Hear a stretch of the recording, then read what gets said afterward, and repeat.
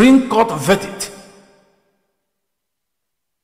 and the crisis happening in Nigeria today, British government has finally exposed. Hello, great viewers and subscribers. Welcome to my TINUBU channel, where I will tell you the fact.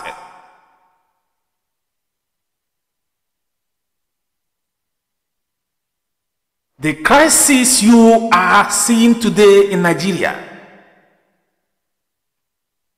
has come to expose so many atrocities committed by both the British government and the Nigerian state themselves.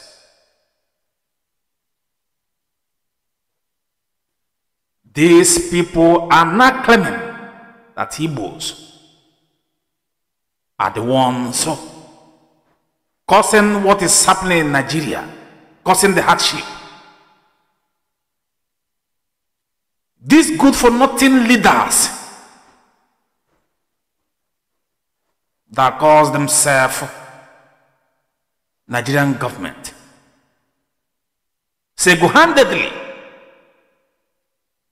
collaborated with British government who wants Nnamdi Kanu down by all means because he was about to expose them, the atrocities that they are committing in Africa, the atrocities that they are committing in Nigeria, the atrocities that they are committing in the whole world.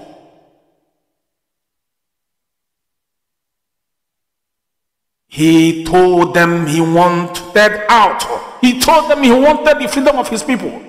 That is the only crime. That was the only crime he committed against the British and the state of Nigeria.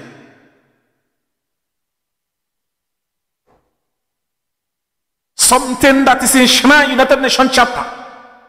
A single, simple referendum to determine if fully people who are living in that part of the country still interested in staying with that goddamn Nigeria that they call it. What they did as a citizen of Britain, they could not arrest him in Britain. Rather, they prefer to use some flavors who call themselves Igbo men in desperate to trace his whereabouts.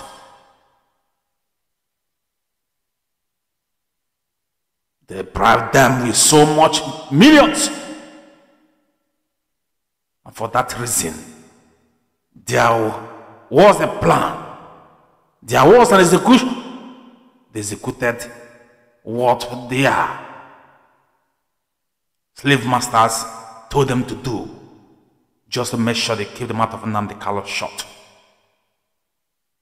He was kidnapped in Kenya, illegally transported to Nigeria with the help of Kenya's former leader.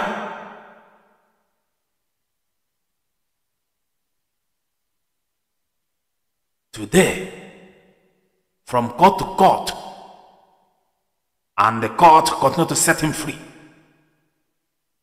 Whenever court sets him free, a president that called himself a president who's supposed to protect the constitution that he is meant to protect, went secretly to bribe judges, to threaten judges, because so many judges in Nigeria are so biased to the extent they are always afraid. This is why you see judges coming into office through back door. You can never see a respectable judge in Nigeria. If you have any, I will plead with you to show me. Even those of them who claim they are responsible, it's very hard for them to be selected to judge a case like Nnamdi Kanu's, because they don't want themselves to be destroyed. So many atrocities are going on in Nigeria, and you ask yourself, why are Nigerians suffering in a country where they have resources that can be able to take care of everyone and make that country one of the most beautiful in the world, if not better than Dubai and every other neat country in the world? But we are here where we look at small countries who has no resources, mineral resources. They are moving forward, making their people proud. But because a man decided to call a spade, for that reason, he have to die. For that reason, British government wanted him die. For that reason, Nigerian government wants him dead.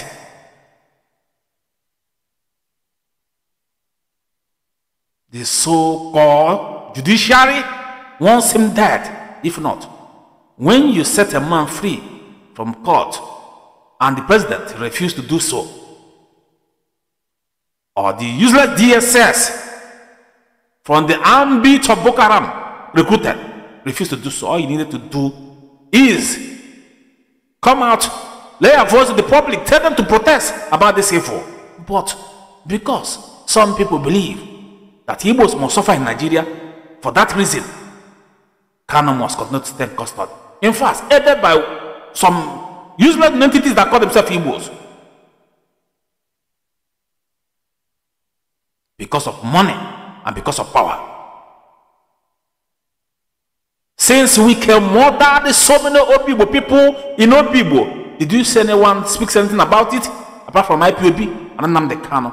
And this was also one of the things why he was kidnapped. If you don't know it now, Wike was part and parcel of the kidnap of Nnamdi Kanu. They contributed so much amount of money for his kidnap. Some to criminals somewhere in diaspora to leak his movement.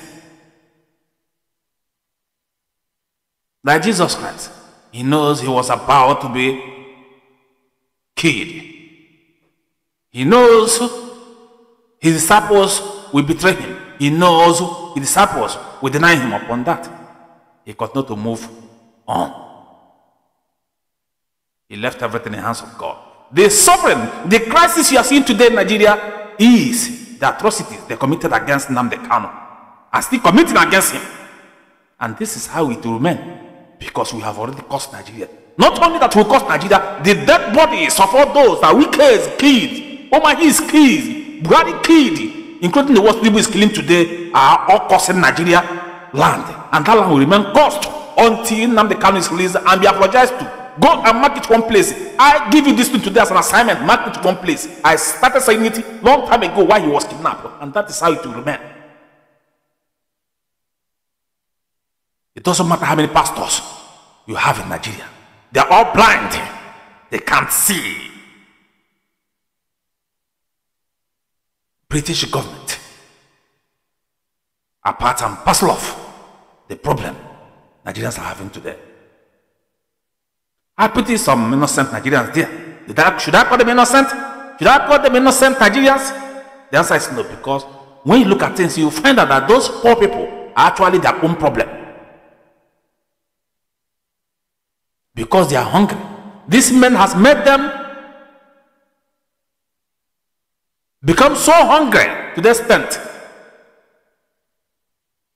they are now following them shamelessly like slaves.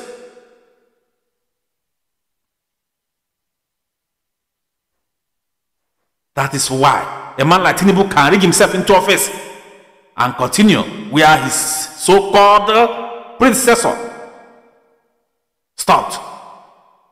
This is why a man like Wike can kill innocent people and still move around as a minister in Capital Territory. A man who's supposed to be in prison for genocide he committed in Obibo. Wike murdered police officers in Obibo. After that, he collaborated with Asset Okobo and the man that you call governor today of River State to keep it close.